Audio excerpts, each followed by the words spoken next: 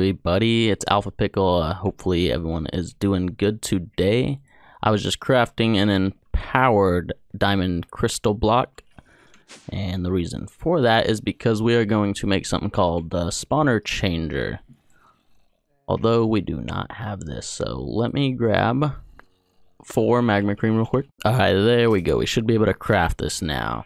And this thing's pretty cool. We're about to go use it. It takes 4 magma cream, the empowered diamond block, and then 4 spawner shards, which you just get from breaking mob spawners with a pickaxe.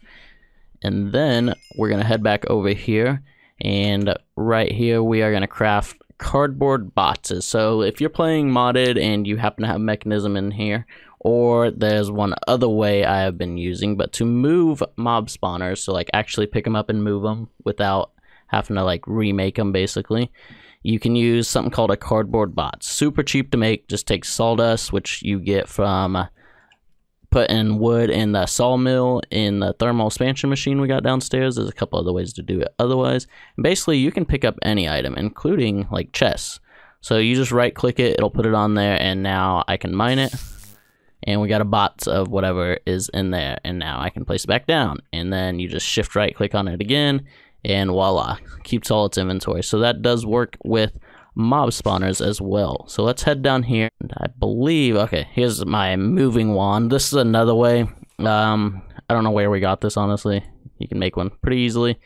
So I picked up a skeleton spawner, I believe. So there you go. You can just right click it, pick it back up, and then place it if you want. So that's one way to move them. And then again, we have the storage bot, or the cardboard bots. And let me just show you again. It does work for spawners. It keeps the same mob. So now it's skeleton. So let me pick this back up. And this is something I made off camera on my stream. So if you missed that and are interested, well, too bad. But you should check out my Twitch stream. I'll put it on the screen, and I'll leave a link in the description. And if you're wondering when I stream, I don't really have a specific time, sadly. But if you follow my Twitter, which is also going to be in the description, you can get notifications, because I put a notification on there when I go live. So let's just place this guy before I kill us. So now I got a skeleton spawner placed right there, and I am about to get us killed. So as you can see, this is a big open room, big ceiling right here. The reason I made it so large is because I want to be able to just place a ton of mob spawners right here without having to make separate farms. So we can just throw any mob we want in here, and it should work with the way we have it designed. And let me get out here and show you real quick. So there's the skeletons. As you can see, they died pretty quick. Here come the blaze. Same thing, they died pretty quick. And we have that will turn the fans off, which is what was pushing us into that, which was kind of annoying.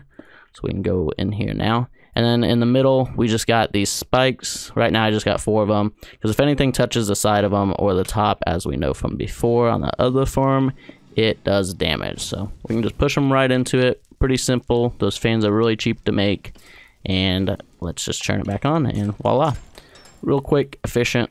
And then we also got lights, which is just lava right now, because that's the only way it'll really turn off the blaze spawner. So, but yeah, I sat and let it run for a few hours, and we got quite a bit of blaze rods. We also got a blaze trophy, and yeah, we can put any mob in here we want. So I think next up we are going to go get us a wither skeleton one if we can, which I think we can.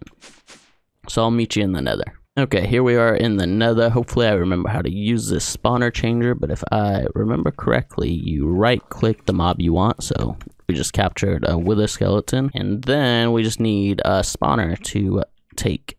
Do we have a blaze one here? Nope, we stole that one. We should have one over here then, yeah. So if I remember right, we can just right click this, and there we go. Now we got a wither skeleton spawner, so that should spawn wither skeletons. Might have to be dark.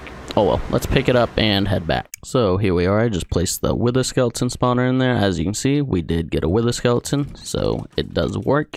I don't know if there's any way to kill them in this pack to get looting effect. So if you guys know of a machine that has the looting effect, let me know, because in the last pack I played there was, but it is not in this one, because the only thing you get when you type in looting is the enchantment books. So, but that is okay. It should run decently. You do have to be a certain range within spawners, but I planned on upgrading it with these cool things. Where they at? Let's type in spawner one more time. I'll show you guys these. Called spawner agitator. So says what it does right there. It basically makes it so you don't have to be within range, and it works, so that will be nice later on. Anyways, this episode we are going to start with some, you guessed it, ME, Applied Energistics, AE networks, whatever you want to call it. So went ahead and made a meteorite compass just like that, pretty cheap to make, and this will point you towards a meteorite. We're gonna go and get all 4 of the presses real quick, which you find, I think, 1 per. Here's the 4 of them, 1, 2, 3, and 4. That's what we want. I think you find 1 per meteorite, maybe more than that, but I know you find at least 1. So I'm gonna go find those, and I will be back once I get those. Here's number 1, mine down. We got the logic press. And number 2. Oh, so you can find more than 1. Look at that, logic, calculation, and silicone. And we're back at the house. I actually did not find the last one, the engineering one, but I looked, and in this pack it looks like you can actually craft all the presses. So we're just going to craft the last one because we got plenty of diamonds. So it looks like you can just compact that, and we will get the engineering one, which I think is the only one we are missing. Next up, we want to make the inscriber, which we are going to need fluids crystals. And to make that fluids crystal, you need redstone, charged certus quartz, and nether quartz, and you just throw it in some water. It's kind of a weird crafting recipe, and as you'll see, it's just churning into the fluids crystal. So there we go, we got quite a bit already. Let's craft the inscriber. This thing is going to need power. We're just going to throw it down right here for now. And that is how we can make our presses. And normally I would make probably the 1K or the 4K storage cells to start. But from a quest reward or something, we do have 2 of the 64K storage cells from Applied Energistics already. So that's real nice. So next up, I think we are going to want to make a storage drive. First, before we can make the storage drive, we are going to need some of the diamond logic circuits. So we need to put the silicon press in, throw some silicon in there, and you'll see it start working. We're going to need 2 of these, actually. The next, I believe the one we are going to need is engineering, which hopefully is done. Yep, there it is, and our compressor. So we're going to throw that with some diamonds in there. And that's number 2. Then we combine those printed engineering circuits, the diamond one, and the silicon with redstone. And last but not least, you will have the engineering processor, which is, I believe, the highest tier 1. Don't quote me on that, but that is what we need for the ME drive. Next up, we're going to want to make the cables from ME. These are going to be the basic ones. It's going to take the quartz fiber ones, which are made with 3 quartz dust and glass around them, and then it's going to take 2 fluid crystals, and there you go, you get the beginning glass cables. And there we go, we got our first ME drive, which holds the basically storage cells, the memory cards. It holds, I think, 10 of them per, and we got 2, so that'll be fine. We do need something called an energy acceptor. I believe we will eventually either way, but this basically converts the RF energy that we're already generating for everything else to the AE energy. And to make this, we are going to need some quartz glass, which is just made with either quartz dust or certus quartz dust for glass, just like that, and we'll get 4 of them. And then just that stuff, which we are missing for iron. Thought I had it. There we go, now we got one. So we should actually, I believe, be able to go ahead and place this down. So if you put this like on that, it should get power, and that will convert it to our AE power, if I'm not mistaken. Let's try it. I do, however, need 3 more of these gold logic circuits. So again, just throw the gold in. This one will make the gold logic right there. And you can combine that with the silicone one and the redstone. So you basically throw silicone with the silicone press in there, and that'll give you the silicone little printed thing. And then you throw that with this printed logic circuit and a piece of redstone in to make the gold one. So I'm going to go ahead and craft those. Okay, so I went ahead and crafted the ME terminal. It's a bit of a pain to craft, but it's not too bad. Just takes a few things, and we can attach that to a cable just like that, for instance, and that's how we access our ME network. So now we got the storage drive right there. We can put the other one in there if we want, and we can literally throw anything we want to in there. Pretty cool. It's a very good storage system, and we can do a ton of things with this. The reason I wanted to at least get it started today in this episode is because I wanted to automate some of the ingots for thermal expansion, like the Enderium and Signalum, I think the other one's called. And those ones just are a real pain in the butt because they take a liquid bucket plus a few other things just to craft them.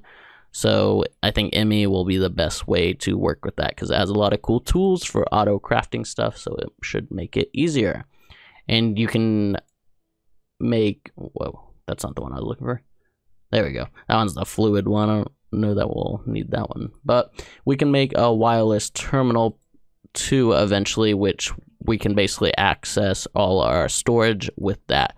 So in between this episode and next one, I am probably going to get some more of this set up. I might move it upstairs. These things are really easy to move because if we take this out, it still holds all the data on there. So everything we had in there is on this card. So we can move the whole network very easily. That's why I wasn't worried about placing it down here. And then hopefully we can get it set up upstairs, and I might work on the house a little bit next episode too, the actual house. I know it's been forever. Maybe put a second floor and a roof on it eventually. I got these cool trophies. I haven't tried to blaze one out. I'm kind of scared. It might make lava. Nope, just burned us. This one I know does water. Just puts a free source of water. But anyways, don't forget to check out the Twitch stream and the Twitter to basically get notifications when I stream. I didn't do a ton this episode. I just wanted to show off some of the progress I've made in between. Next episode, we should get a lot more done on the AE network, so it should be exciting.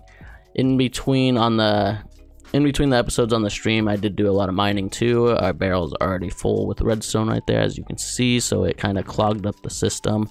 So I just threw a chest down right here. But everything else went in here, no problem, got smelted, all that good stuff, so it worked out pretty well. Got 15 stacks of copper, look at that, 6 stacks of gold.